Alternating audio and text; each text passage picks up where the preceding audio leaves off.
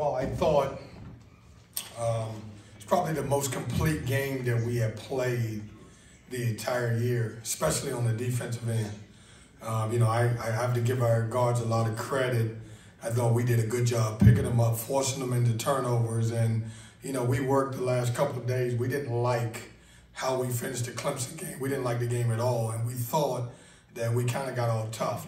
And so the last couple of days we've been talking about toughness and playing together and playing hard, and it may be the best defensive game that I've coached since I've been here for 2 halves.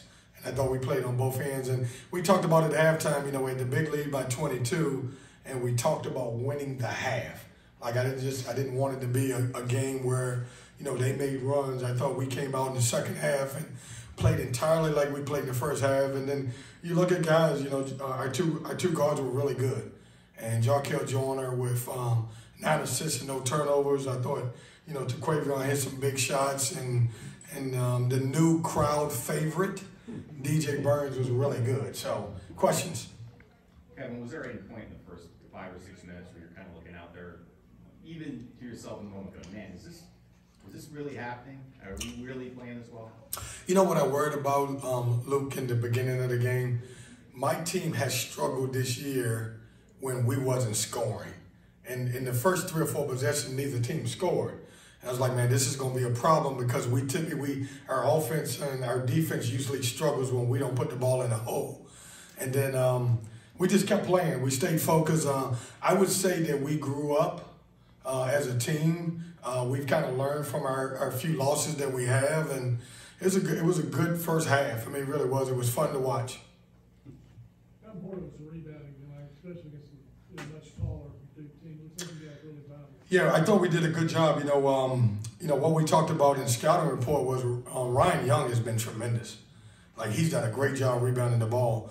I think between him and Armando Baycock, they're the 2 best offensive rebounding guys in our league. And so we focus on, hey, we got to rebound as a team. With Jack out and Dusan out, that was our 2 leading rebounders, so we had to find some guys, and I thought we had to do it by committee. Obviously, several close games so far this season against Kansas, Miami, but what did it mean to break through in this one and get a big quad 1 win? Well, it's defending home court is going to be huge. When you look around the ACC, anybody, I feel like on any given day, anybody can beat anybody. I said this the other day, it's no longer the way you look at basketball games now. It's 31 games, and every team has a quad associated with it. I remember back in the day, and I was one, sure Joe would say something about it. I always said if you were 10-10 in the ACC, you were getting in.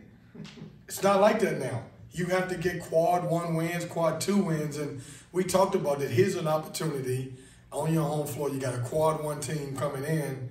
No matter what the name is, you got to do a good job and you got to win the game, and that's what happened. Well, they're talking about expanding the tournament to 90 now, so I think it should be 120. I think 90 is way too less. You talked about defending home court and the urgency that your team had. How much did the atmosphere there in your crowd kind of help pull you through and get that going? It was great. I mean, it was, when we made runs, you could hear them. And these are always the toughest games because all of our students are not back. And so we had to rely on the community to come and people to come to the games. And I personally want to thank everybody that showed up to the games because I thought it was electric and it was a powerful game for us. And it's the first game that our guys have really felt what PNC can be like on a good night.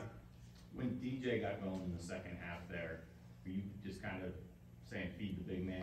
Oh, man, you know it. It's like, hey, it's funny now. And I said this, and I'm saying this jokingly, so don't print it the wrong way. Tequavion Smith and Jarkel Joyner does all the hard work. They get the big lead. DJ Burns comes in and he scores all the points. Now, he was really good.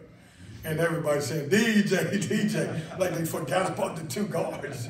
But listen, I don't know if there's a better back-to-the-basket scorer in college basketball than him. And it's weird because everybody's gone more to face-up 5-man and guys who can shoot the 3. And here's a guy that can back you down. He can score. He's got a great touch. And, he's been really good for us. Coach, you said that this is the best defensive game you coached in first half and the second half. You forced 21 turnovers.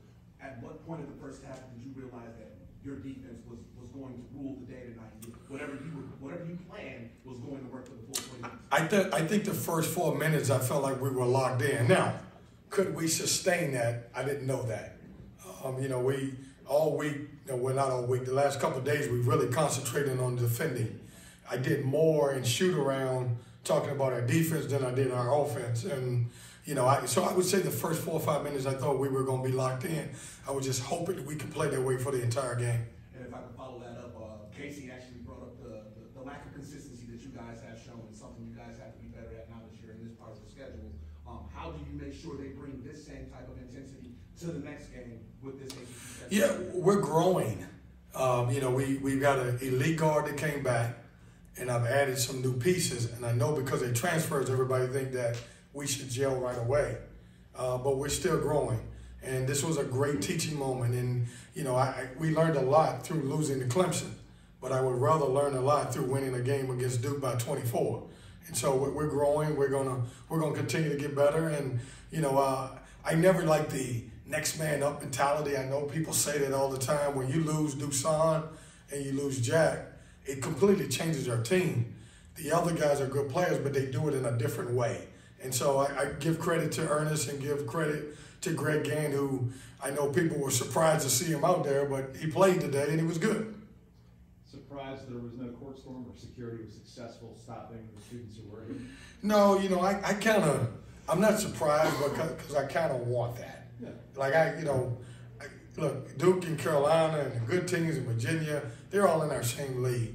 And we got to get to the point when we win those games, it's not like our Super Bowl. And so I'm excited that I was hoping that nobody stormed the floor. And it happened that way. So it's a good win. Are Smith and Joyner players that you think kind of live for this big spotlight moment against a team like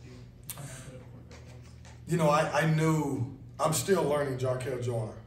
And he and I, it was funny because yesterday before practice, I set those two guys down. And I said, we're going to be as good as you guys are. And you guys can't be average. When I looked at, I think against Clemson, they were 7 for 31. I was like, that's not good enough. I give you a lot of offensive freedom. You guys have to be better as a group. And I thought they stepped up today. So, we're going to go as far as they take us. Desan and Miranda and Clark out, but your guys were the ones blocking shots when Duke would take the ball to the rack. Is that surprising? Were you open for that? Expecting? No, the EB Dewana block shots. We're still trying to figure out now with Jack out. And we didn't know Jack was going to be out. Jack, if you guys look at the end of the Clemson game, it's almost like he fell on a wet spot. And we got an MRI on him, and we don't know how long he's going to be out. But that was a big concern because I had to figure out right away who was going to take those minutes. If we wasn't playing against Duke, I probably would have started LJ Thomas and kind of went with 4 guards. But we needed size because obviously they're starting 2 7-footers. Thanks, Coach. Hey, Happy New Year's, everyone. Thank you, Kevin. How does the teach you